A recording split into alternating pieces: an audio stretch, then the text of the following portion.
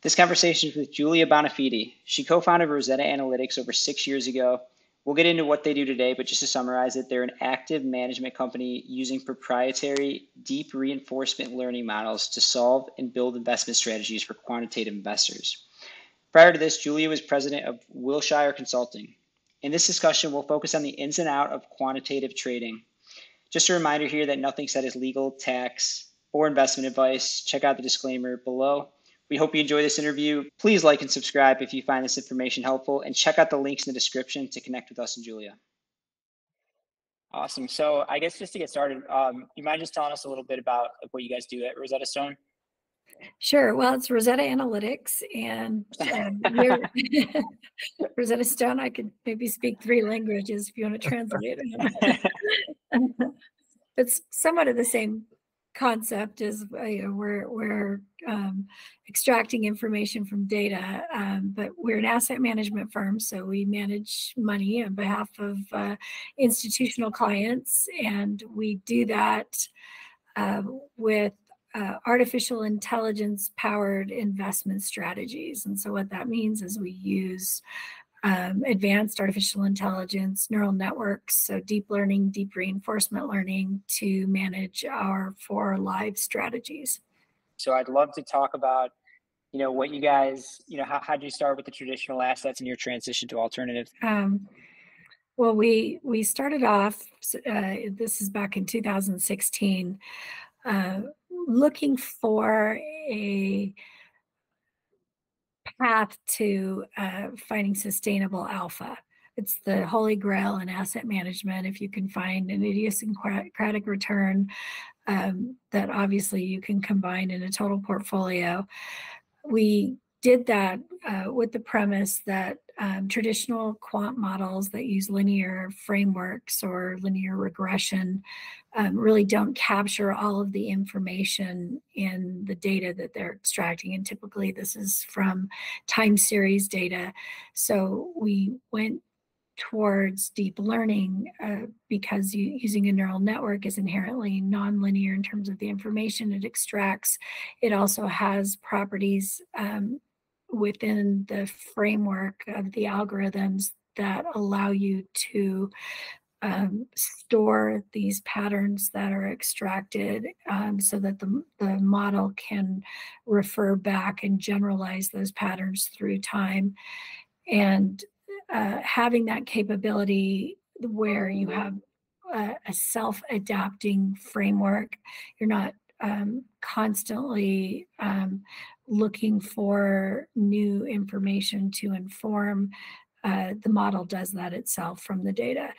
And so it was a very elegant way to think about how do we create a predictive engine. And we are working with our seed investor and partner, Verger Capital Management, that manages the Wake Forest University endowment.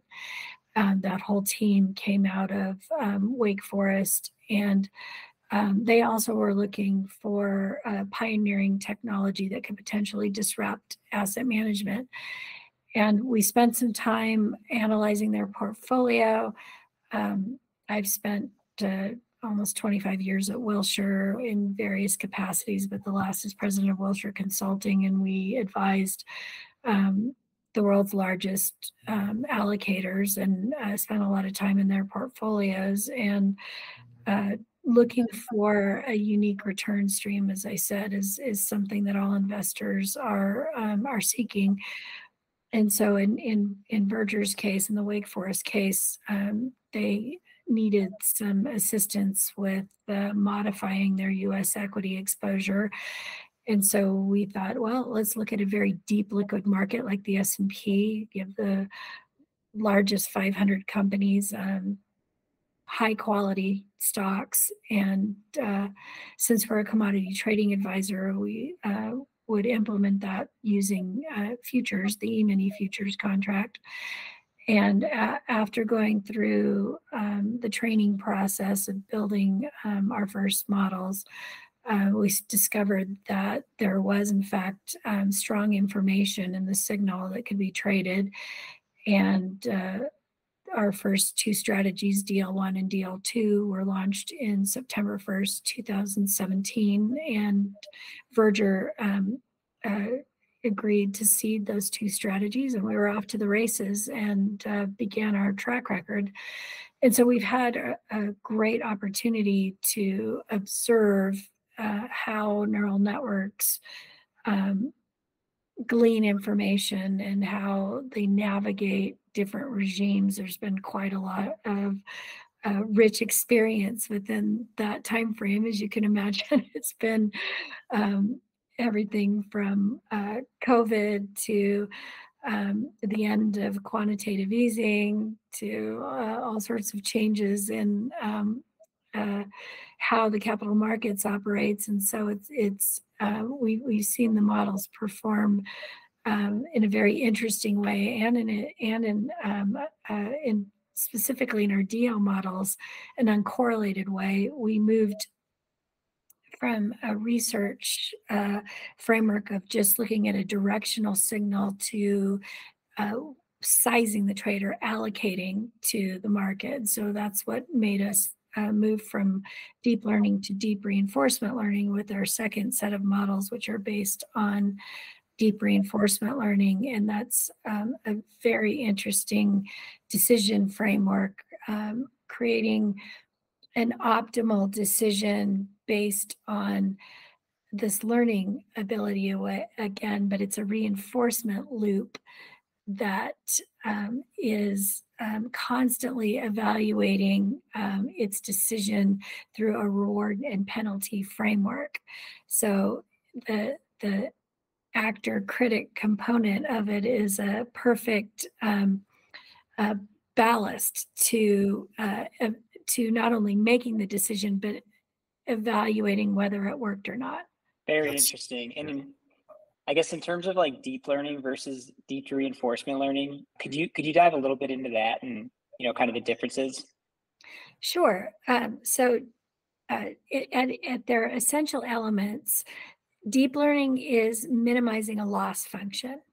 Okay, so if you think about all of the different data points that the model is traveling through time at any given moment, to get to the prediction, which ours is predicting the next day direction of the S&P, you need all of that data to fully describe that outcome. But that's a crystal ball.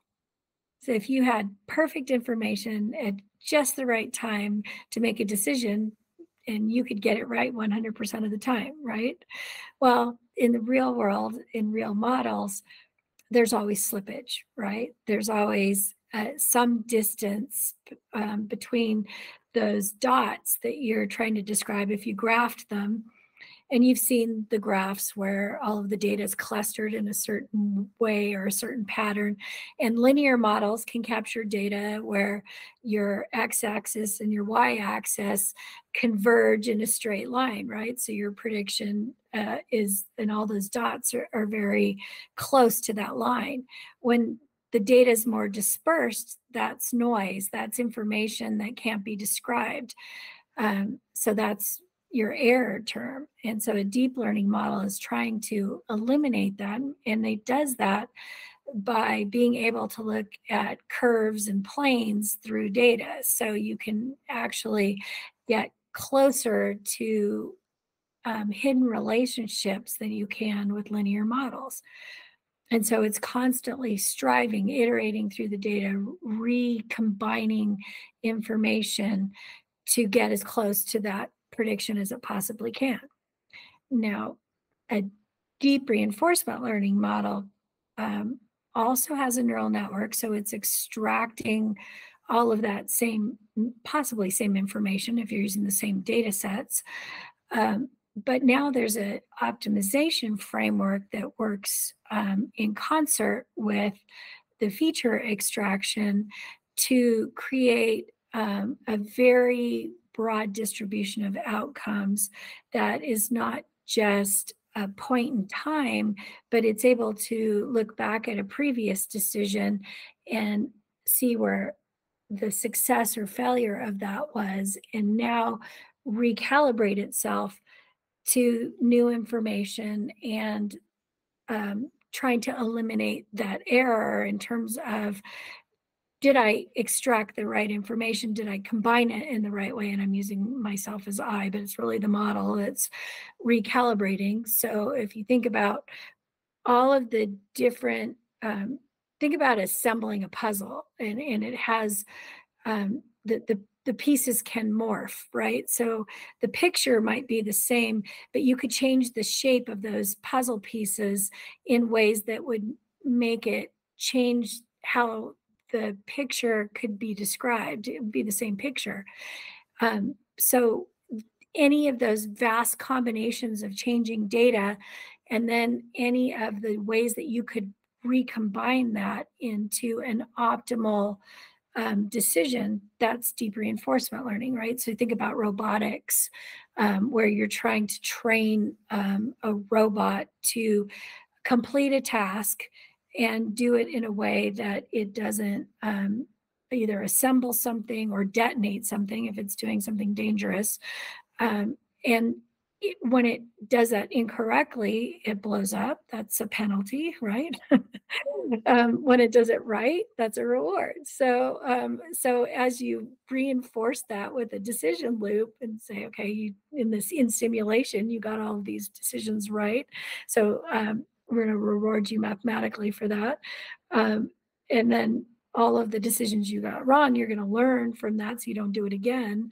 That's essentially what deep reinforcement learning is doing. So you train the models over time, over the data sets, and then there's an out of sample framework to see if those decisions actually work in a real life situation without the training wheels on.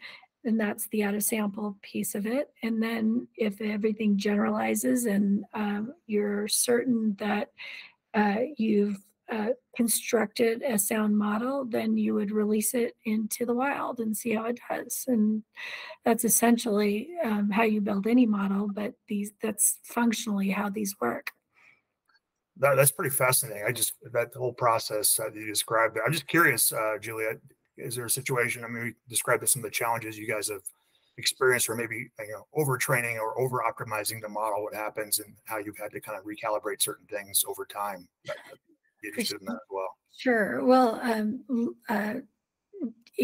that's the I guess the separation between having experience and skilled developers, engineers, scientists to construct these models, because there's very defined ways to do this the right way so that you don't introduce biases, you don't overfit. I mean, obviously you can make mistakes in any field, but there's horseshoes and hand grenades, right? So it's only the two places where close actually not a good thing, right? So you need to construct your models, everything from whiteboarding of the idea of is this a good idea to look at this data set or this market trade. We're asset managers, so we're actually managing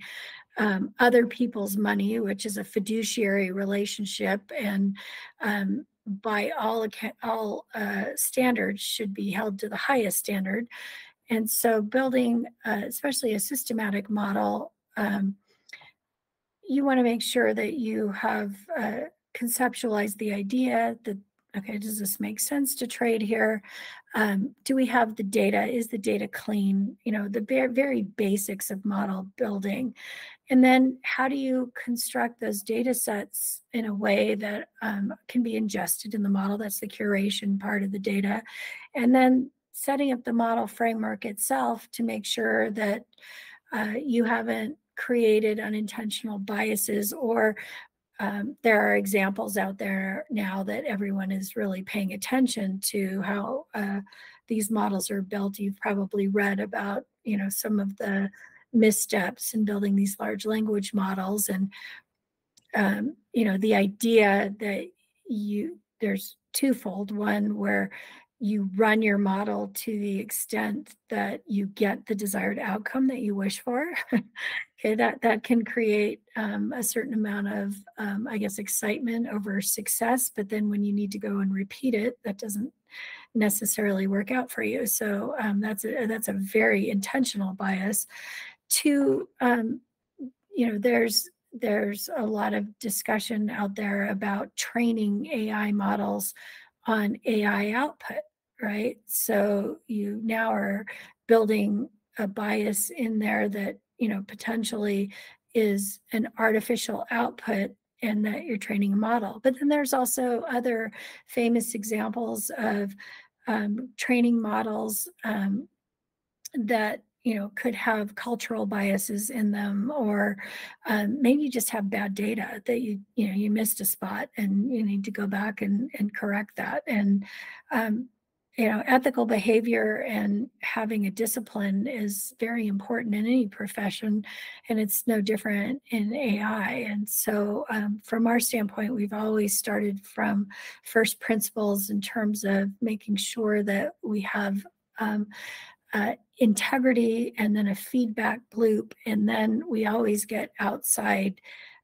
opinions for anything that we produce, both from a client perspective, but we have outside advisors that we ask for to pick apart our results, see if there's anything that comes to mind. And we've always been fortunate to have great advisors that help us look at that. That said, we've in the research process, we've looked at models that are too good to be true, and you sit back and say, oh, wouldn't that be great?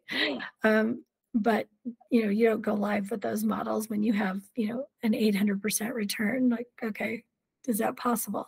There has to be a framework of common sense and logic in terms of does this make sense? Because you don't want to, even, especially with an autonomous model like we build, you don't want to have something that can run every day that has something that performed so well in the back test and you don't see it happening in your live or out of sample results. Absolutely. I'm curious too, just from your perspective, obviously, as you've gone through this journey of utilizing these large language models, what are the current trends? We don't use them, by the way. We don't use large language models. Those are examples. We use deep your own. reinforcement learning from time series. So we're not using unstructured data yet with language. So, but that said, it probably applies anyway. Makes sense. No, that's excellent. Yeah. So I guess from your perspective, as you guys have gone down this road of kind of reiterating the process in your own business here, what does risk management look like from your perspective? How has that changed as you kind of go through your process on a daily, monthly basis as an asset manager, as a CTA? Well, there's many different types of risk, right? When I mean, we're still in startup phase, even though we've been doing this since 2016. And what that means, and to the extent in most businesses, you work with the resources that you have, and we've been very fortunate to have very talented teammates that are very disciplined in terms of how models are developed. But in an asset management framework, what we have ended up doing is being very focused on automation, because the more that you automate the routine tasks, the less likely you're going to fat finger something, or that you're going to have a data input that doesn't come in with the I guess the quality assurance testing procedures that you have. So we started off building our models. It's one thing to build a model, it's another thing to put it into production. And so we've spent a lot of times time on our platform. So we have an institutional quality platform. And what we mean by that is we can do rapid experimentation through the pipes that we've created through our data straight to our models. And sorry about that. Straight to our models to at the execution part. And then we spent a bit of time and resources on the trading platform. And this is all probably boring stuff in the background, but it really is important in terms of not just building the automation through, but building the alert system that we have that tells us, okay, did each of the pieces of automation work properly? And that's where we when you spend a lot of time on the forefront understanding where things break, because you see them break, but then there's times when they break and you don't see them break. And so those are the catastrophic failures, and you can't plan for all of them. But if you stop and every time something happens, you reassess and you automate, then pretty soon you get on the other end of that. You're like, wow, this is pretty cool. We can just watch. And so that's where we are now from all of this experience through time. I mean, the world has hacks, right? I mean, everybody's seen, okay, AWS went down or this went down, and those kind of things. You sit there and, oh my gosh, what are you going to do about AWS going down, where there's not a whole heck of a lot you can do when AWS goes down. And luckily it doesn't happen very often, but you can actually build redundancies to the process so that you can keep going, or build procedures around what happens if this scenario happens. What am I going to do? And so that's something that we have a lot of experience on, and you just make sure that you build your business as resilient as possible so that you can mitigate those risks. Now, investment risks, that's a different story. That's something that you buy into every time you put $1 into a market. So and that's a whole other conversation we could go down in terms of those types of risks. Sure. No, it's very interesting though. Just kind of hear your thoughts and insight as you've gone down this word rabbit hole through your career and kind of what you built here. I'm just curious from you mentioned automation, which I think everybody's trying to make sure that, make the best use and efficient use of their time, their business, billing structures and automation tools and workflows. Has that really progressed, not just from an investment management standpoint, but from a business operations standpoint? Have you guys thought about different things to automate internally to make better use of your time as you kind of build out different things in your own business? I'm just curious as things have progressed there. Yeah, there's certain functions that you can automate and certain that you can't, right? I think it's funny because we're awash in conversations right now about AI replacing people, right? Right. And so I was just sitting here imagining the two of you as a bot, right? And so AI is feeding in your questions, and is it going to capture, what your next thought process is, and would I be ready for it? And that's not there, right? So when you think about the essential functions of a business, there's the main operations about your product. There's the HR side, which is essentially a human side. There's, automated parts of that, like, okay, can we automate payroll? Can we automate, all of,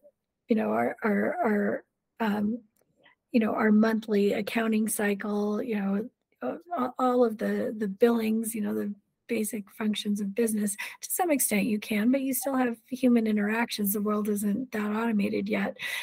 Now, the business development process, that's probably, the one that needs to be leveraged the most, but that'll never be. And I mean, and rightfully so, right? Can you imagine just, here's my deck, read my deck, give me money? That would be a really great.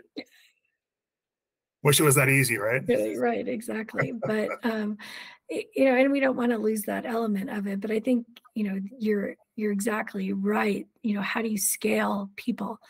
And that's I think where, when you can automate, the routine tasks, and that's where I think we've taken our business, and we have, I think, probably one of the most efficient investment management firms out there from that perspective. So there is time for creative thought, and how you advance in a world where information is changing and technology is changing so rapidly, so that you can make the right decisions at the right time, and create longevity in your business. Absolutely. Yeah, I've always thought, just as all, well, there's a lot of noise and talk about AI lately. It's not going to replace you and I. It's going to enhance what we already do as a human, right? Yeah, it is, but it'll be taken too far. Right. Right. And it already is. There's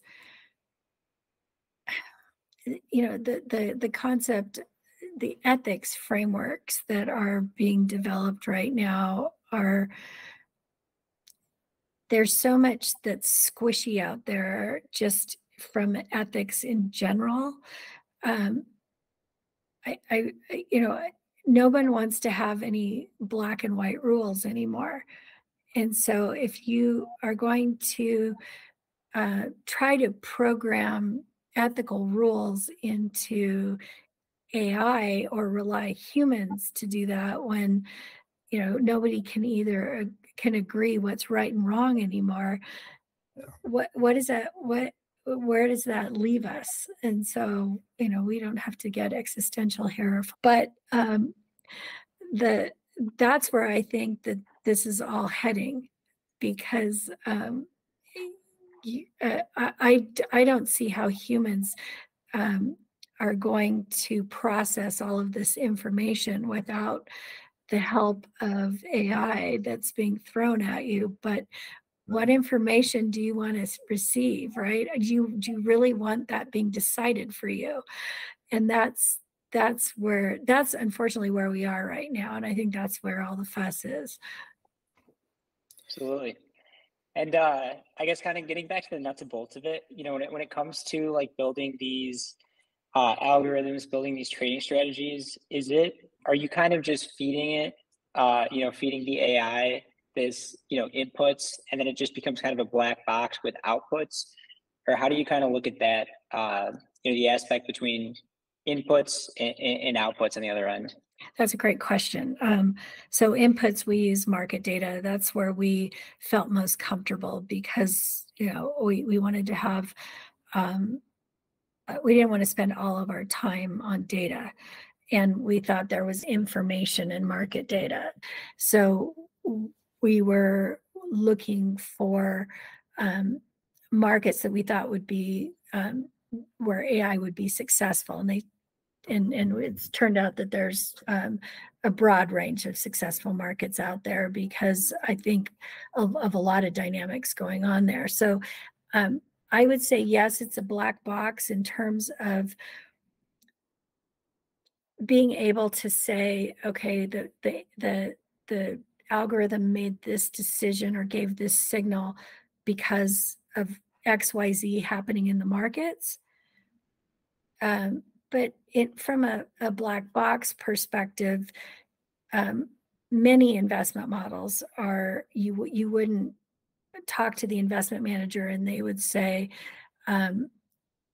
okay, right this very second, as I'm running this model and placing this trade, I know exactly why it's doing that. I would have to go back ex post and analyze the data, and we do that.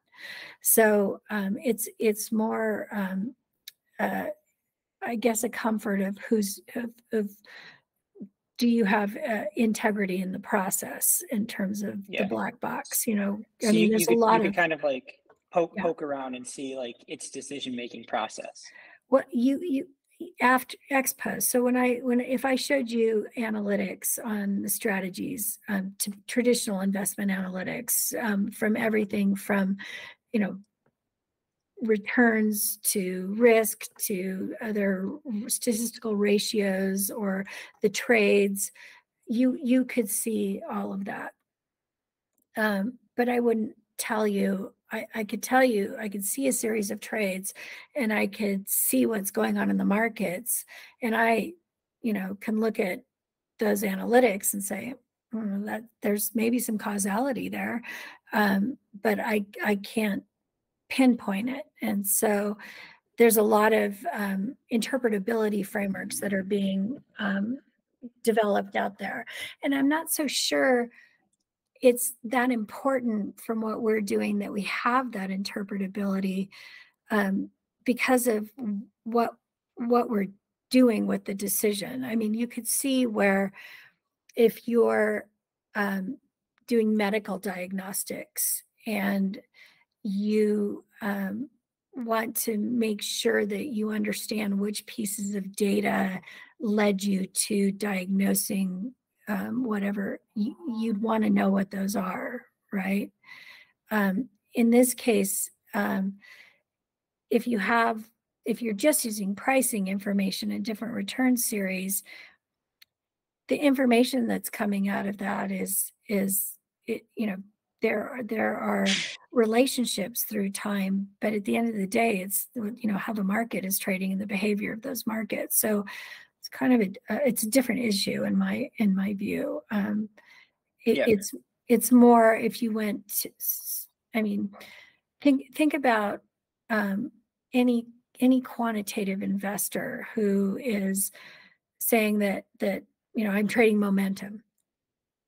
Well, if you get that wrong, you still have a momentum model that you built, but maybe your model didn't catch the momentum. And so that's just the breaks of doing what we're doing in active management. It's not an index fund.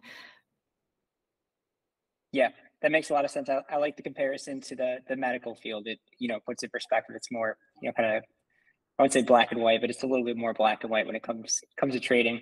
Yeah. Is there ever a time that you want to like turn the strategy off, like whether it's like alpha decay over time, or like it might be doing something crazy that you're not expecting? Is there ever times that you would go and turn it off manually? We don't, but yes, there are many times we would want to, as you watch. I mean, sometimes I can give you an example in February of 2020. Just put yourself back in February of 2020, and around the middle of the month, I think around February 19th, the S&P just jumped off a cliff, and we went right with it. So we sat there going, oh, this is hard. This is terrible. This is terrible. This is part of investing, right? Because, as Howard Marks or Warren Buffett, I'm not sure which one, said, you see who's wearing a bathing suit when the tide goes out, right? And so, so we watched for 2 weeks, and the world's going to hell in a handbasket during this time frame, as the virus is coming. The Saudis are wiping out the oil market. And then starting in March, the treasury markets freeze. So it's starting to feel a lot like September, October 2008. And so everybody, at that point, correlations go to 1, right? You just like, oh my gosh, where's my dollar bill? And so then all of a sudden, in the middle of all of that melee, where we were persistently long, the model just started trading every day, and that was just extreme volatility. If you go back to that point, and you're in the zone during that, and all of this is going on, and then at the end of the month, we looked up, and we were up an extraordinary amount, and saw that Okay, that's really interesting that just clicked in that quickly. And now we have observed that several times in the return patterns, and um, the the empirical evidence of being able to detect regime change is there, and that's really gratifying to see that, okay, there are time periods where there's a very strong signal. And if you think about markets, we've just come off and on a 14-year bull market. There's been hiccups in between, but a lot of that has been driven by zero interest rate policy. And now zero interest rate policy is gone and markets are volatile. That there's a lot of uncertainty, and our models like uncertainty, and that's where AI has its strength, is being able to detect patterns. And so there's going to be a lot of conversation out there continually about not being able to see the same information that an AI can see, just because we can't process information as quickly. And harnessing that is the future. Absolutely. That's great. There's another question I was just thinking about. You kind of, this is fascinating, by the way, how you kind of go through this process and explain all this here. From your client's perspective, what is the feedback as you kind of talk about your process, your model, your expertise, and kind of what's happening with your trading strategies? I'm just curious, kind of the feedback and what questions they've asked that may be maybe elementary to you guys, but maybe that's this kind of a theme they're overriding the same question going on an ongoing basis that gets asked by you guys, by your team. How do you know your model's working? Right. You don't get those questions when it's having stellar performance. You get that when it's drawing down, and models draw down. I mean, we don't have a crystal ball. We have a great algorithm, but there will be times where you have drawdown. And like in any, what makes this different is because there's no interpretability.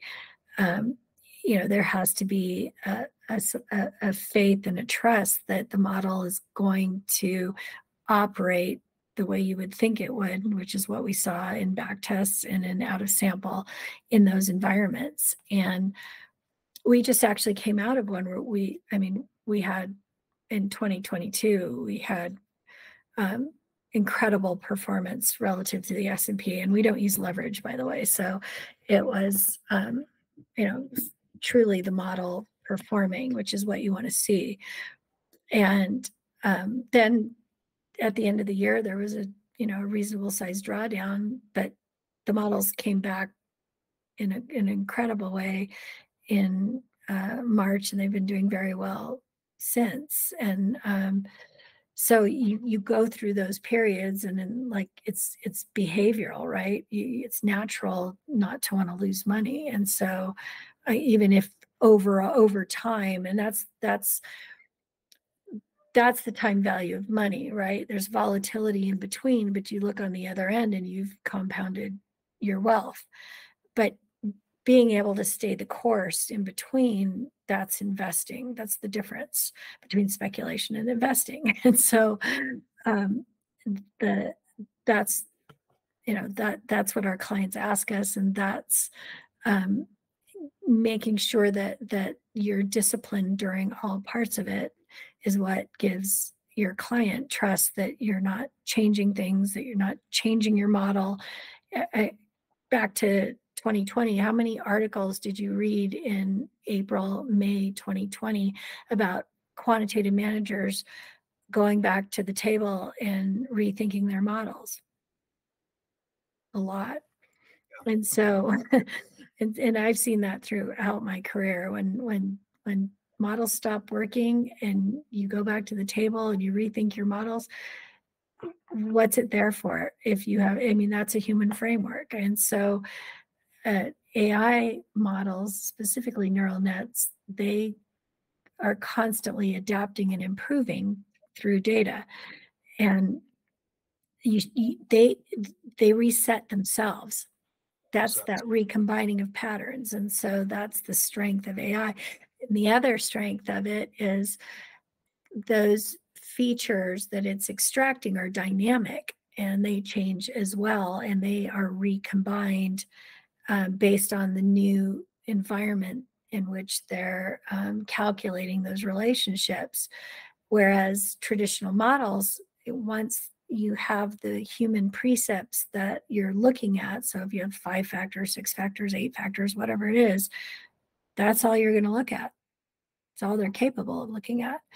And so you're not narrowly defined from the outset in terms of what relationships you're looking at, because that changes dynamically through time. Any thoughts on the future of trading in terms of, are humans still going to be competitive in, a decade, 2 decades? Any thoughts on that? Of course. I mean, humans are creating all of this, right? I mean, there's human fingers on all of this code. And so there will be, markets will change, liquidity changes, participants change. I mean, go back in time and look at the top 10 names of the S&P through the decades, and you'll see industries in and out of favor. It's very rare that you'll see, that now we do have that. You'll see Apple and some of these names in there for over time, but you'll see them drop in and out. And, will we be talking about the same investments? Will we be talking about carbon offsets 10 years from now? I don't think that we're going to be this scene out of Wall-E where we're all on this conveyor belt, doing nothing because, there's nothing to do. There's going to be new frontiers to explore. It's funny because, there's been this fight about passive versus active management since it was introduced in the 70s when the S&P was first introduced. And you're seeing passive overtake active because, it's hard to beat the market, truly hard to beat the market. And but you still have to have diversification, because very few people can stay 100% invested in equity throughout their lifespan. And so you see an evolution of asset management. There's been an evolution of financial engineering. And, I think as markets correct, it flushes investors out, and then a new set come in and new ideas come in, and probably we'll still have index funds, but and we'll invest in broad markets. But you need active managers to clear those markets, or else you just continually have assets flowing into and picking winners. So I mean, there's pros and cons to it, but it does, markets correct, and they will. And I foresee a fairly healthy correction in our future. So that's when active management will have its day again. Love it, Julia. Where, in terms of, any advice that you have for maybe somebody looking to launch a quantitative hedge fund? Well, you need an information edge, and otherwise you'd end up having an index fund anyway. And so the elusive alpha is typically associated around timing. And there aren't many successful timers out there, if any, that have that information edge. And so AI is definitely a way to capture information more quickly and more variable than you see traditionally. And so I think that's a great place to start. But if you can find your edge in data, in other kinds of technology, that's great. But it's always going to come down to the investment decision and information. Awesome. Yeah, thank you so much, Julia. Where could people go to connect with you and learn more about Rosetta Analytics? Well, we're on LinkedIn, so you can start there. We also Angelo Calvello, my partner, he writes an interesting column that you can find in various places. I think he's writing for CoinDesk now and maybe II. But definitely can reach us on LinkedIn. Sounds great. We'll put that in the show notes. Thank you so much, Julia. This has been awesome. Thank you. Great conversation. Thank you. Bye. We hope you enjoyed this conversation. Please make sure to like and subscribe for more content like this, and reach out if you're interested in starting a hedge fund, VC fund, or whatever type of fund that you're thinking about. Let us know if there's any topics that you'd like for us to cover. Thanks for watching.